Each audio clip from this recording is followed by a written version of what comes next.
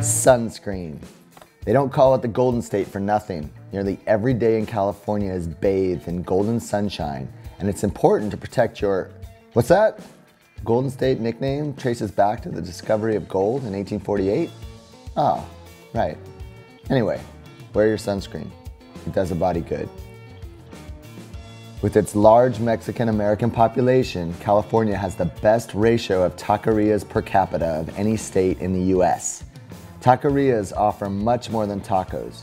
Burritos, quesadillas, salsas, horchatas, Mexican Cokes with sugar rather than corn syrup. There's no better post-ride meal to be found anywhere.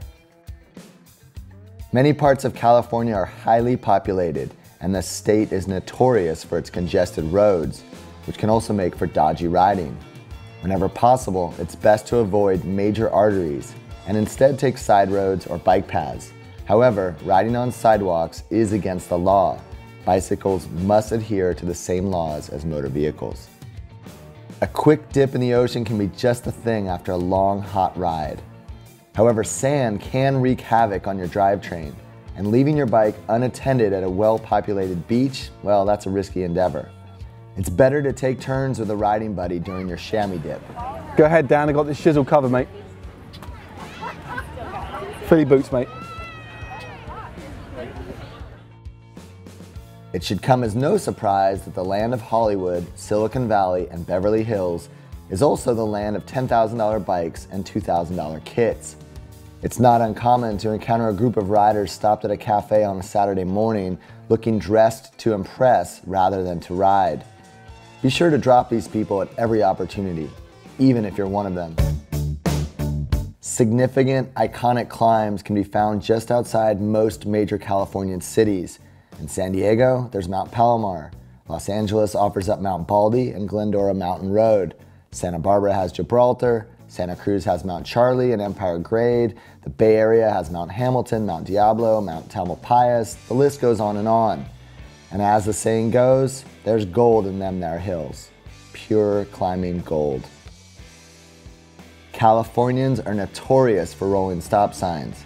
So much so, there's actually a police term for it. The California roll. We're not talking about sushi here.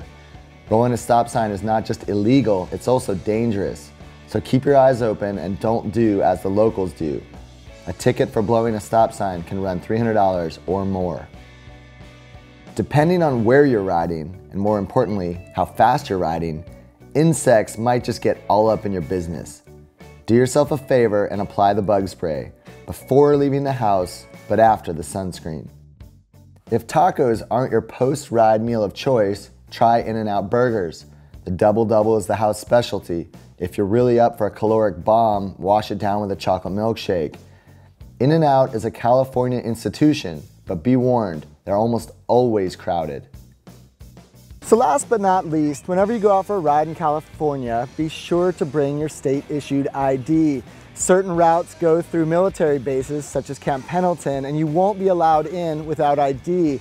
Furthermore, if you happen to get pulled over, having ID won't get you out of a ticket, but if you don't have ID, you can pretty much guarantee you'll be leaving with a ticket. For more California content, click up here, and to cafe stop like a pro, click down here. And to subscribe, just click on one of our beers. That was nice, that wasn't it? Do a low too, and I'll say Philly boots down. I got this covered. I got this shiz covered. I got the shizzle covered. Okay, we go. Okay. Sorry. Sorry.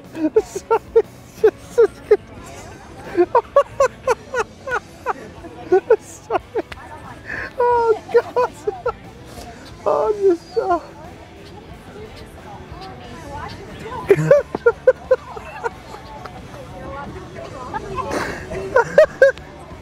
Oh God, sorry. Oh, okay. All right, okay, hold on. Okay.